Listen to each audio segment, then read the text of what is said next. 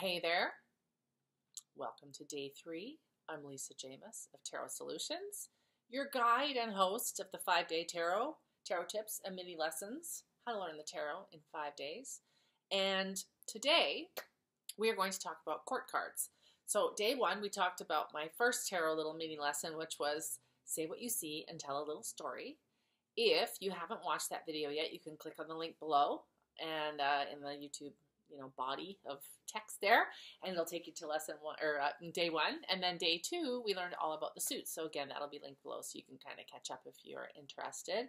All of these things I'm doing for the next 5 days are to teach little mini snippets of what I teach in my Dabbler to Diva class, which is my online tarot course. So today we're talking about court cards. So court cards are actually some of the most misunderstood and most challenging cards to read in the whole entire deck, believe it or not. A lot of professional tarot readers even struggle to read them. And I know when I was first learning, I was completely mystified. How the fuck am I supposed to learn these goddamn things? What do they mean? Are they people? What? I was so confused. And I read lots of books about it. And there's actually a great book by, I think it's by Mary Greer, I believe. And it's all about court cards. I highly recommend that one. I'll include the link below on Amazon so you guys can check it out if you're interested in learning more about court cards. But once I started kind of figuring out the key to unlocking the meaning of court cards, it becomes super easy peasy. And what I teach in my class, which I'm going to share with you a little bit, is little mind tricks and mind hacks with how to remember what they mean when you see them in a spread. Okay, so what we're trying to do here is when you do a spread, even of just 1 card, or 3 cards, or 5 cards, or 10 cards, or 20 cards, anytime you see a card come up, you kind of want to know instantly the vibe of it, the feel of it, what it's trying to tell you without having to look in a book. I'm obsessed with that because when I first started memorizing everything, and it was HE double hockey sticks, okay? It was terrible. And so I learned how to do these little mind tricks and learned to read the cards intuitively so that I didn't have to do that again. All right, so court cards. Now, just like a regular deck of playing cards, as I alluded to before yesterday with suits, playing cards also have king, queen, jack, right? So in the tarot, we have the king, the queen, we have the knight, and we have the page. Those are the 4 court cards we have. There are several ways you can learn how to interpret them. One of them is to think of the archetype of said royal figure in the court cards. So, for example, you could think of a king. What is the archetype of a king? Well, Lisa, what is an archetype? Like, what does that even mean? Okay, I'll tell you what an archetype is. For those of you that don't know, an archetype is like a collective unconscious pattern of understanding of a concept or a thing. For example, I could say to you, I'm a teacher, like I'm teaching right now. I'm a teacher, and I could go to probably almost any culture in the entire world and say that I'm a teacher, and everybody knows what that means. There are different types of teachers. There are different things that they teach. There are different modalities and ways they teach, but everyone understands what a teacher is because it's a very powerful and embedded archetype in our collective unconscious, okay? Same thing with kings, knights, and queens. Why is that? Well, because in popular culture, we're fascinated by this, even in our, the royal family in Britain, or in, literature and movies. How many times have you just been drawn to stories about kings, queens, knights, etc.? So good for you, because it's an easy way to learn how to read these stupid things, because they're hard. So we like to think about them as their archetype. So when you think about a king, think about the archetype of a king. He's an authority figure. He's a leader. He's in command of his whole kingdom. He has, he has lords and ladies that are also part of his structure. There can be different types of kings. Okay, this is why when I teach the course, Dabbler to Diva, I do it very intentionally, even the way I'm laying out these 5 days for you, because yesterday we talked about the suits, and I gave you the examples of the knights. Do you see what I did there? I gave you a little hint of what was coming today, because your suit is now going to flavor your king. So think of an archetype as like a cookie cutter shape.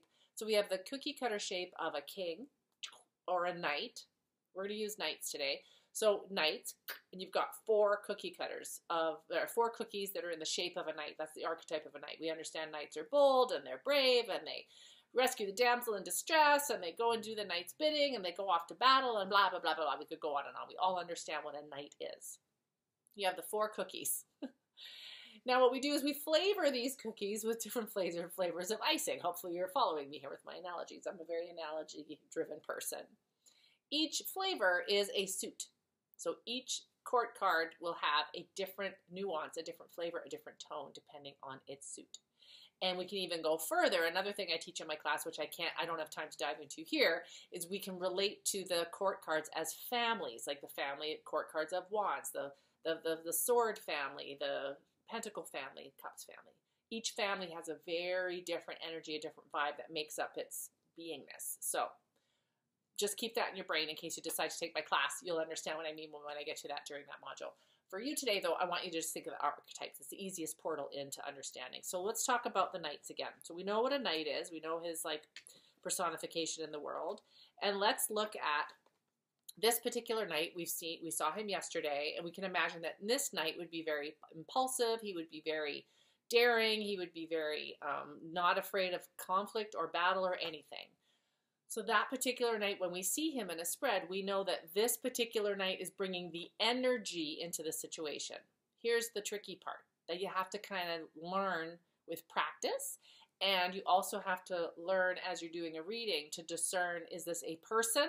Because sometimes a court card can represent an actual person, or even you, right? If you're showing up with that energy, or the cards might be suggesting that you have that energy and embody the energy of the king or the queen in the situation to help it move along, or resolve. But it can also just speak to a generalized feeling about it, that the whole situation feels very Knight of Swordsy. It feels very impulsive and full of conflict, like your workplace, let's say, for example. It might have a very Knight of Swordsy feel, right? Or your family, or your marriage, or whatever. So this is kind of a way into learning how to read the court cards. We can talk about the queens, too. We can talk about the two queens in particular. Queen of Swords, you can imagine what she's like, okay?